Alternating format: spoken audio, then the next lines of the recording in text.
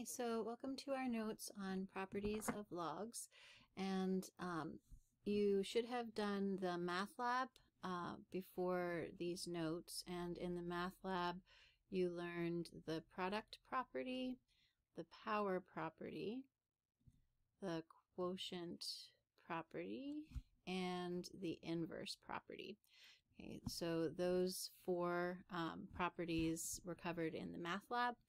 The one-to-one property and the change of base property, those will be new. We'll look at those together in these notes. Okay, so in example 1, we're using the product, quotient, and power properties that we learned in the math lab in order to find an approximation for the log base C of 100 when we know the log base C of 12 is approximately 0.969 and the log base C of 10 is approximately 0.898.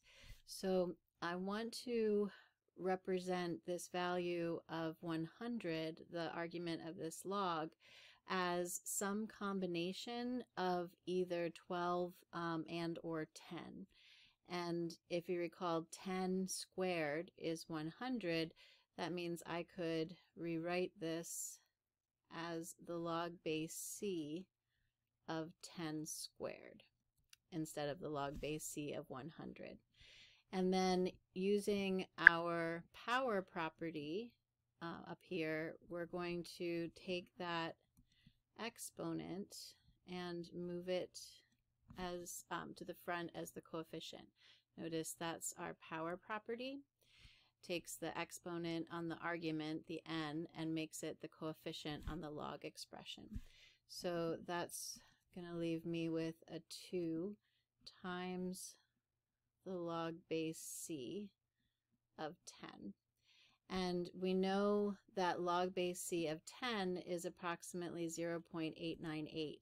So now I can substitute that decimal approximation for the log base C of 10.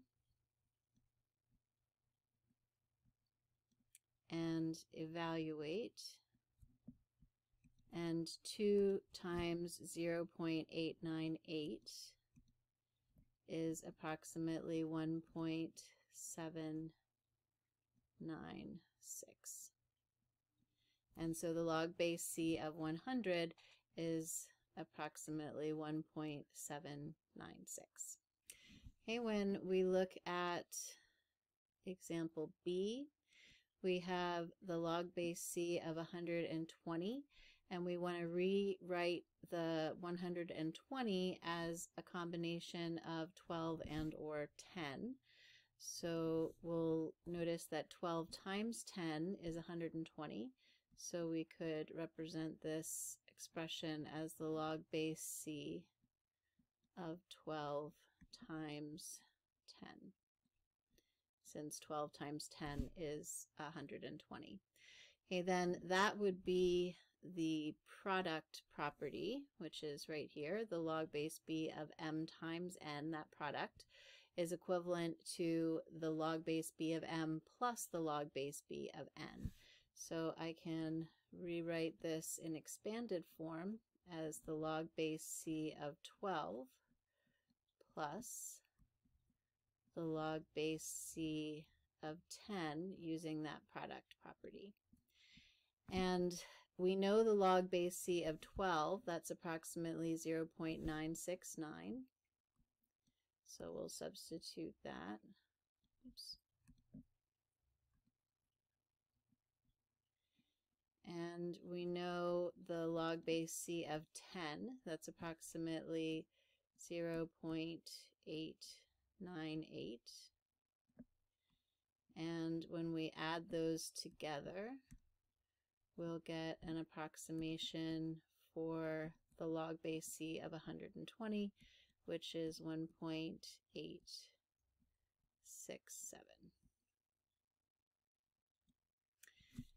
Okay, so go ahead and pause the video, try examples C and D on your own, and then when you're ready to resume, we'll go ahead and check those answers together.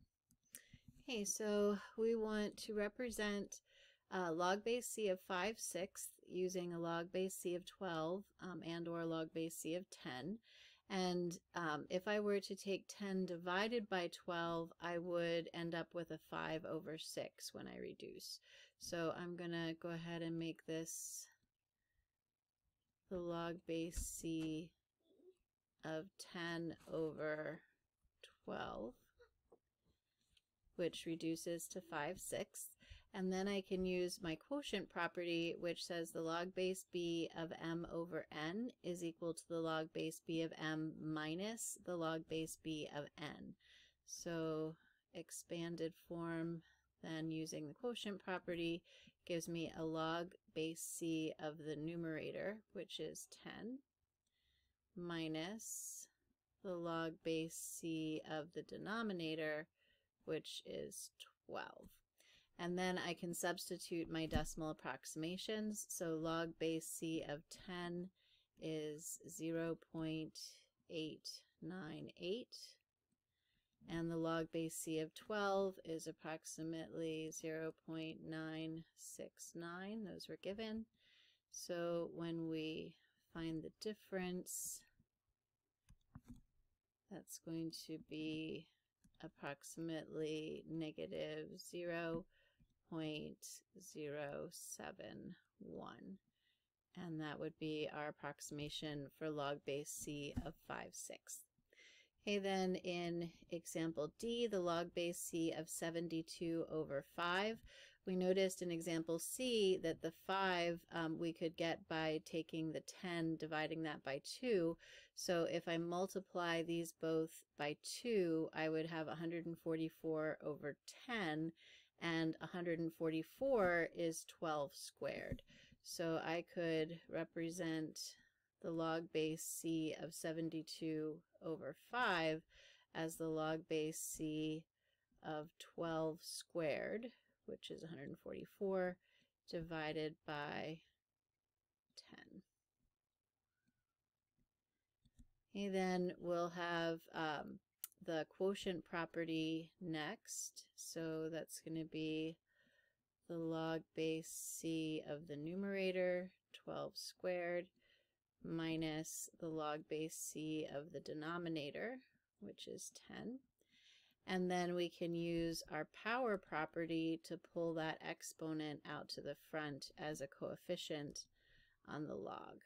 So 2 times the log base c of 12 minus the log base c of 10.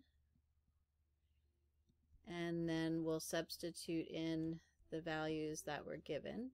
So the log base c of 12 is approximately 0.969 minus, and then the log base c of 10 is approximately 0.898. And then when we substitute that into the calculator, 2 times 0.969 minus 0.898 is approximately 1.04. And that would be our decimal approximation for the log base c of 72/5.